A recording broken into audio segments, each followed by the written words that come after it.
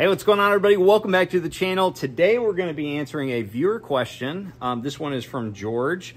First off, he writes, great video, Miles, definitely a big help. That's in relation to the shad spawn video I just recently did. Go check that one out if you're interested in how to recognize a shad spawn and what baits to use.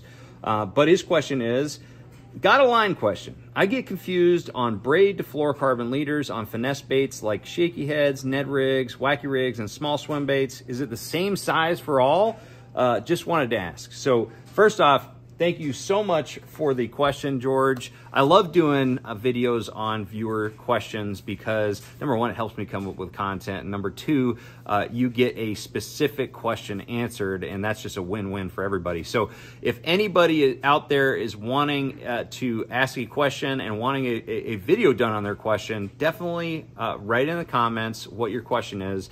And if it's something that I feel confident that I can weigh in on, I will definitely do a video on it. And so again, thank you, George. The next thing I want to say before we get into this video is, unfortunately, I can't give you specifics on, like, I can't say every single time I throw a shaky head on 10-pound test or every single time I throw a drop shot on 8-pound test. There are a lot of different factors that go into line choice and the decisions on what type of line to use. And so that's what we're going to be discussing, is what different factors go into my decision-making process for line sizes.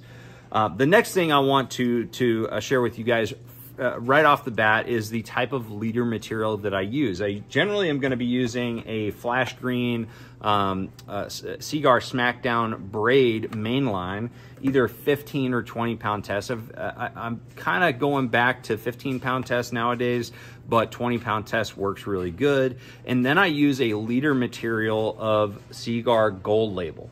And the reason why I choose Gold Label over all other leader material options, it's a line that is super strong, very abrasion resistance, but it's also very, very small diameter per pound test. So I can use 12-pound test Gold Label, and it has about the same line diameter as 10-pound test of other fluorocarbons, other competing fluorocarbons. So it allows me to downsize the actual size of my line while upsizing the strength of the line overall. So that's the reason why I like to use Gold Label as my leader material.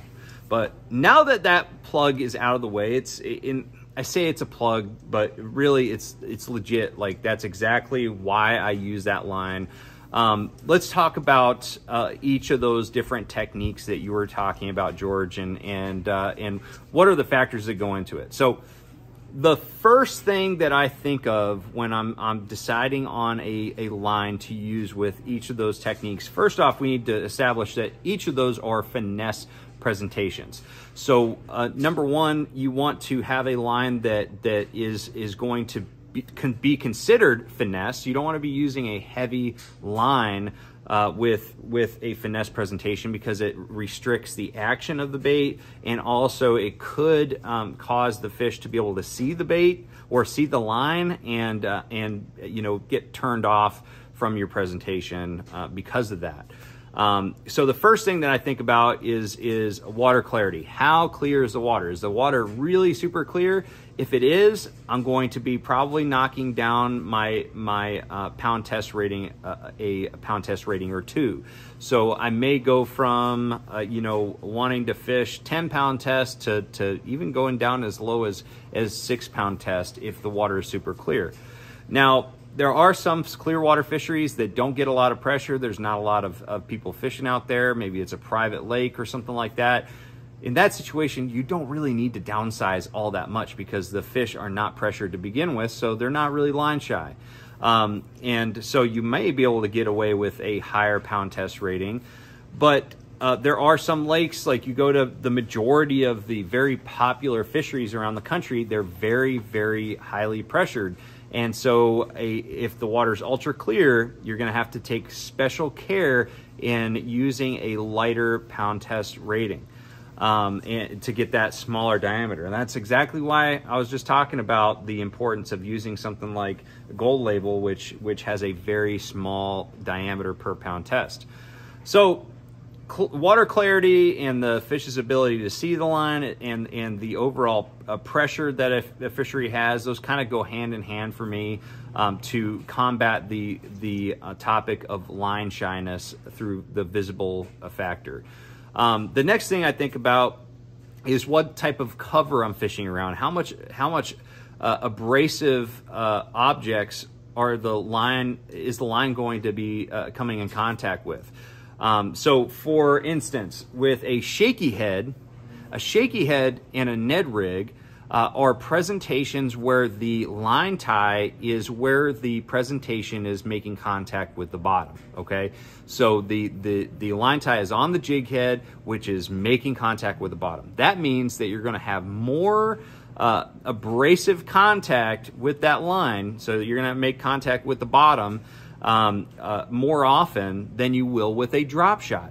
A drop shot, you don't need to worry as much about the abrasion factor because the weight, you know, where the line the hook is attached to the line is way up off the bottom versus the weight down here. You're not really worried about the weight, you know, down here, the line in between the weight and the hook breaking off, because you know that's not going to affect you getting that fish in the boat. It's just between the hook and your rod tip. So with that being the case, drop shot, I generally will tend to go with lighter line because I can afford to do so. I'm not going to have a lot of nicks in between the hook and the rod tip versus the hook and the weight. And but with a shaky head, and I know I'm probably explaining this poorly right now, rambling on, but a shaky head and a Ned rig are baits that the line is making direct contact with the whatever type of bottom surface you have. So if it's shells, you're going to get a lot of you know, little nicks and cuts in your line, and you're going to have to compensate for that with heavier pound test rating. But you have to like kind of balance it. So like with a Ned rig, if I'm fishing around really sharp objects such as zebra mussels or stuff like that, I'm gonna have to go up to, like, at the very lightest, 8 or 10 pound test. I might have to go to 10 pound test. With a shaky head, generally, you know, it's a little less finessey than a Ned rig. I'm generally not going to be going any lower than 10 pound test with the shaky head, and that's partly because the Ned rig, other than the fact that I want it a little bit more finessey, I'm also hopping it a lot more. I'm not dragging it as much. But a shaky head, despite it being named a shaky head, I don't shake it as much as I do drag it. So I'm making more contact with the bottom with a shaky head because I'm kind of like side dragging with it, and the line's constantly dragging on the bottom as well as the jig head. So I generally use 10 or 12 pound test with a shaky head just because I'm fishing it in a manner that is causing it to drag more. Now, if you didn't have to worry about the abrasion you know, factor, then you could go down as low as 6 pound test on all these and be very effective with it. But you are having to deal with a lot of abrasion because the line is making contact with the bottom, just the nature of that technique. And so I would say that the general range for my shaky heads are, you know, anywhere at the very low end. If I'm fishing like sand or something like that that's not very abrasive, I might go to 8 pound test if it's super clear water and I'm really worried about line shyness. But usually it's 10 to 12, and again, the bottom end 8. With my Ned rigs, you know, depending on how I'm fishing them, you know, if I'm going up north and I'm fishing like Lake St. Clair, where I'm just essentially casting to smallmouth I visually see on my forward-facing sonar, I'm not really like hopping it or dragging it on a abrasive surface. It's just, you know, getting to the bottom, I'm hopping it once or twice. That's a situation I could use 6 pound test or even 4 pound test just to get those extra bites.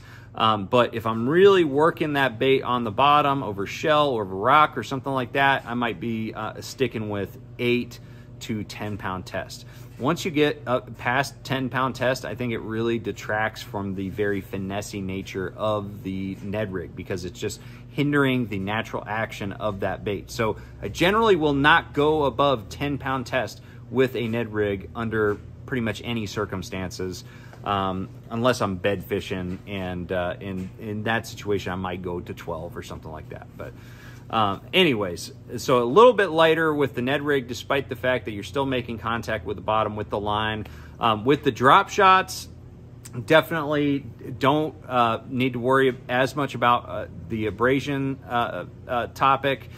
You know, obviously when you're fishing like rock piles and things like that, you still are making contact with those objects with your line. So like when you're going up north fishing big boulders and things like that that have zebra mussels, you're still going to lose a lot of drop shots. So it still is a factor, but I generally don't go any higher than 8-pound tests most of the time with my drop shots. Usually 6 and 8-pound tests are pretty standard with drop shots. And if it's really dirty water, you can move up to 10-pound test.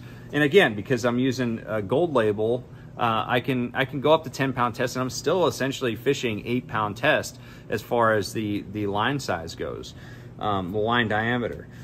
As far as wacky rigs go, the nature of a wacky rig is, you know, there's different ways to fish it. Usually I'm fishing it during the spring around spawning areas, so I'm casting it in and around cover. So in that situation, I need a line that's pretty strong. You know, I need to be able to pull fish away from cover. You know, if I'm skipping underneath docks, skipping around cypress tree knees, you know, casting around brush or reed lines, anywhere those fish are spawning or you know, just hanging out. I definitely need to have a line that allows me to pull those fish away from that cover. So I really like to use 12-pound test whenever possible for that. But there is situations where you need to downsize, and so really the effective range for a wacky rig is 8-pound test to 12-pound test, and that really depends on the water clarity and the type of cover that you're fishing. And then finally, the swim baits. The finesse swim baits, it really depends on what you're trying to accomplish. If you're fishing with your forward-facing sonar, you're out deep and you're trying to target, you know, a fish that's suspended over 25 feet of water in maybe 10 or 15 feet of water, you need a light line to be able to get down to that depth. So, you know, 6-pound test could be what you need.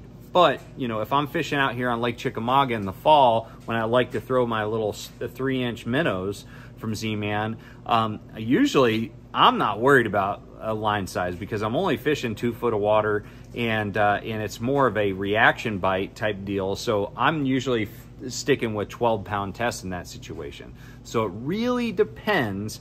With a moving bait, you don't have to worry about the line size as far as like being line shy as much, but you do need to worry about it as far as the depth that it'll allow you to fish that bait effectively. The higher the pound test rating, the more drag you're going to create, and the shallower it's going to be able to be fished. So if you're trying to fish deep water, use a lighter line. And if you're trying to, and also a longer leader would be really important. But if you're fishing shallow water, all I have to have is you know, maybe a 6-foot leader or something like that, and heavier line, because I'm not trying to get down to the deeper depths. And the reason why I say use a longer leader for deeper water is if you're using braid is buoyant, so it's going to want to pull that bait up to the surface. So like if I'm using a finesse swim bait and trying to target fish, you know, and suspended in kind of deeper water, I'm definitely going to want a longer leader to offset the buoyant factor associated with that braided line. I want more of that sinking fluorocarbon leader than I want the buoyant braid in the water. So those are essentially the factors that I think of. And really, you know, the range that I mentioned today with all these techniques is generally between 6 and 12-pound test. That is where all these different finesse presentations lie. But from there, you need to think about, is that line making contact with the bottom at all times? If it is, you need to upsize. You need to start going up that scale. Is that water super clear? Are the fish very, very line shy? Or is there a lot of pressure? That's when you want to use the lightest line possible. Is it a presentation that's in and around cover? That's when you might want to increase if you're casting it around structure or in cover, skipping it under docks and things like that. And then you also have to think about the depth that the bait is going to be running, you know, for a more horizontal presentation like a swim bait. The lighter the line, the deeper it's going to be able to be effectively fished. The heavier the line, the more it's going to want to come up towards the surface, the more drag it's going to create. So I know I essentially took a question that was hopefully just going to be answered with a definitive answer on each of those different techniques and turned it into kind of a big decision-making process. But really, that's kind of the way it needed to be answered, is that there's not one pound test. You can essentially take what I just said, the different size ranges, and just select one in the middle, and you'll be somewhat effective. And you can fish 1 pound test for each of these and be fairly effective. But if you're looking for every single edge and you're looking to combat, you know, break-offs and things like that, you do need to adjust based on the conditions that we talked about. So anyways, George, hopefully I answered this in some kind of cohesive a way that you can understand, and I really do appreciate the question. So if you guys want more clarity on this topic, and or you have a separate comment, make sure that you drop a comment below, and also make sure that you use those affiliate links in the description below for any of the products that I talked about. If you want to buy them, you get 10% off, and it helps support the channel. And other than that, make sure you trust the process, and I'm going to see you out on the water. Take care.